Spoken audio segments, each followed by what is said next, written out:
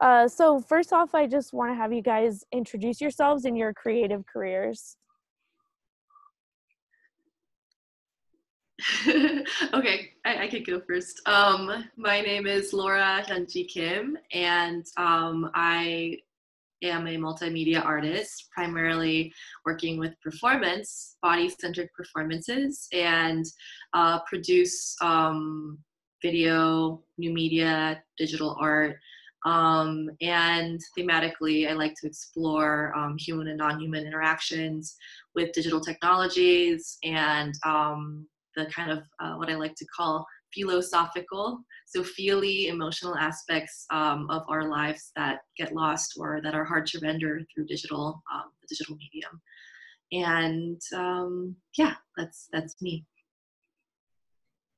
And I'm Kevin Sweet. So I'm a media artist and educator. And yeah, I typically work in, mostly it's been virtual reality, sort of performance work, video, that kind of thing. And I'm really interested in ideas of play and playfulness and how play and playfulness can help people sort of change their relationship to either the histories or societies or cultures that they've been born into. Very nice. It's great to meet both of you. So Kevin, how has COVID-19 affected your life and livelihood? For me, since I'm a PhD candidate at University of Colorado, Boulder, so it's been a rather rapid transition to online teaching, which is it's something. Basically everybody, on one hand, it becomes more difficult to teach and to do things, particularly if you're interested in more social practice oriented art. So working with people within public spaces. But at the same time, when you have a lot of people who are sharing sort of a broader experience of the COVID-19 pandemic, I've seen and had people also contribute, to my life. I've seen people sort of just really rise to the occasion in a lot of ways and help one another out in ways that I didn't necessarily expect to be, done virtually. It's been really kind of great in that way. It's shown, I think, a lot of people's really, their generosity, empathy, compassion, that kind of thing. Yeah. Kind of the silver lining of this messed up situation, huh? How about you, Laura? How has COVID-19 affected your life and livelihood?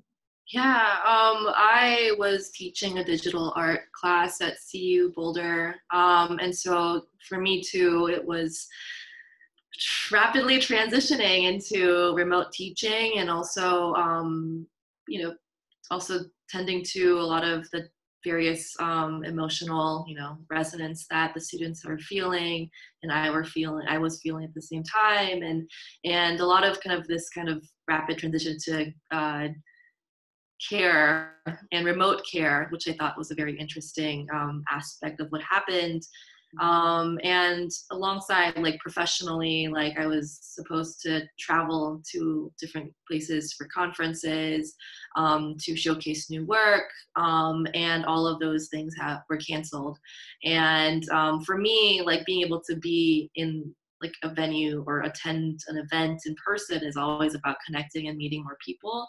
And so having those opportunities stunted in a way was tricky, because you prepare, you're ready to go, and suddenly everything is shifting. And my folks are in Korea, and so they were hit first, and seeing what they were going through. So I feel like I've been in this mental space for the past since January, and seeing it kind of spread everywhere, just the uncertainty, the kind of just emotional kind of uncertainty that everybody shares, was also, as Kevin said, was also kind of a space for being more empathetic, but also how do you do it when you can't be in touch with other people physically, you know, but also realizing that, you know, physical distancing isn't social distancing nowadays. We're still able to talk to each other. And how do you, really like care for somebody during this time when it's just difficult. And that was a very tangential way of talking about how COVID-19 affected me. But it just brought a lot of people who closer to me. And yeah. Yeah, it's very strange. So you've obviously been awarded a COVID-19 work project stipend. Would you mind just briefly telling me about the project and how it can support connectivity in your neighborhood? Sure.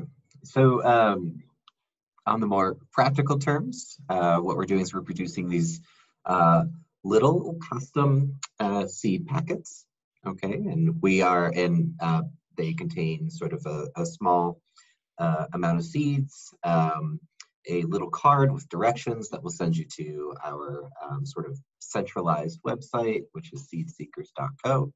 And we are going around certain areas within the 80302 zip code and hiding them just like you would if you were geocaching, and dropping a pin on an interactive map on our site so that people can go and they can actually look for these seeds or just happen across them by accident. The little thrill of discovery is really sort of an exciting part of this for us. And Opening up. Thank you, Laura. Space for those who have found these seed packets to be able to, as like a platform or a space, a creative space that could lead to conversations and storytelling when everything is so individual, so having whoever picks up the seed packet can also come back to our website and connect with other people by sharing their images, sharing their stories of what they're doing. So in a way, it's becoming it will become hopefully like a archive for now and like the moment of time when it's so hard to trust one another, or even trust anything that's outside that that's unknown, like you don't know who touched that before. So so bringing those kind of conversations, and it's a very specific moment that we're responding to as part of the project, and hopefully building a micro community by having everybody have a shared experience of growing a plant together. Yeah, that's such a wonderful project idea. I'm just curious, have you guys seen many people posting their experience with the seed packets, or is that sort of like a later phase?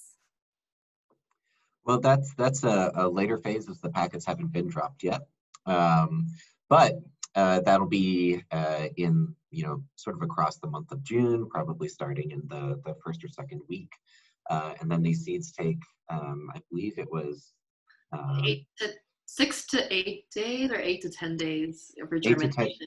For germination, and then I think it's a full 80 days for harvest. So while there's this initial push to get these sort of seeds out there and have people discover them, over time, hopefully the community will build over a much longer period of time, because 60 to 80 days is quite a long time when we're kind of limiting our interactions with one another over Zoom, or oftentimes we're sort of staying at home. So this gives, in my mind, it gives something, particularly for younger people, children, that kind of thing, who might find this particularly exciting. It also becomes a context for learning, which I'm very excited about. But it gives people something to look forward to every single day, to notice the change, to notice the growth, to notice the development, and also to see, I hope, to see what other people are doing with their plants as well, so that it's not just sort of helping to get people within the community that already exists out in a safe way into the sort of the city around them, in the sense where they're able to share an experience but not actually be physically together. But it also creates a new community within that. And I think that's, we all need to look for more ways to connect with one another. And this Yeah. is one way to do it. Yeah, that's great. I love how it's an individual activity that can simultaneously be creating community. Yeah, it's beautiful. So is there anything else you guys would like to share about the project or your experience so far? Yeah, I'm really excited to just start actually like dropping them around and see what happens. And it's also we were talking about community in a very general sense, but it's I think I mentioned earlier too. It's like like I felt stronger with my community, but it's harder to get to know, expand that just because of the place we're in, and kind of how do we, how would this piece really like interact with strangers? How would it work with those who I don't know yet and have yet to know of? And that kind of togetherness, I think, is really what's really attractive for me with this project, and how there's something that change is good, and we're going through change together that is just hopefully that will lead to more positive change in the future. But it's a hard time, and also recognizing and noticing that change is always hard, but not something to be afraid of. Hopefully, by introducing these packets that have little quirky bits that could not distract you, but can help you kind of reevaluate and center yourself a little bit more. And yeah, just having something to look forward to is also is kind of like a way of building hope, I think, too. And Great, that's wonderful. All right, well, thank you so much.